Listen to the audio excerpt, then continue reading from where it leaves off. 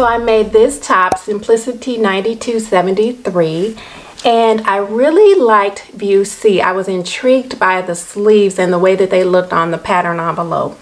And it turns out that the sleeves have pleats in the front and in the back of the sleeves, and that kind of gives them their poofy look. I decided to use two different fabrics. I had some black scrap ponte knit, so I used that for the sleeves, and then this green color, lime green I guess color, is jersey. So it's a thin kind of slinky jersey type of knit.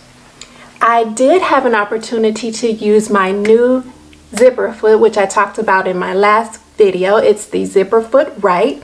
I was able to place the foot along the neckband, and that allowed me to get really close and be able to do some really nice top stitching. I did decide to lengthen the top by 1 inch, and I also decided to sew wrong sides together when I was attaching the front to the back so that I can have the serged edge along the outside. I thought that that would be interesting with the contrasting sleeves. For the sleeve band, I just decided to use the same jersey knit. So that is the top that I was wearing. So for the skirt, I made a McCALL'S pattern 7393. This skirt is really simple. It does have an elastic waist and it ties in the front. And that's really it. It's very easy to make. Now, when I was wearing the two pieces together, I did decide to tuck in the top very slightly on the left-hand side to create kind of like an asymmetrical look so that the top can kind of hang loosely over the skirt. And I didn't really care for the top fully tucked in or fully tucked out, but just barely on the left-hand side was perfect for me.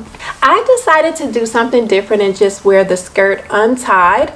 I thought that that was a cute look, and of course you can tie the skirt up if you want to wear it that way. So that is my outfit. Before I go, I want to leave you with a love share. I learned something recently about bamboo. So bamboo is the fastest growing woody plant in the world. It can grow anywhere from 1 foot to over 3 feet per day, depending on the climate, the type of bamboo, and growing conditions. A day? Really?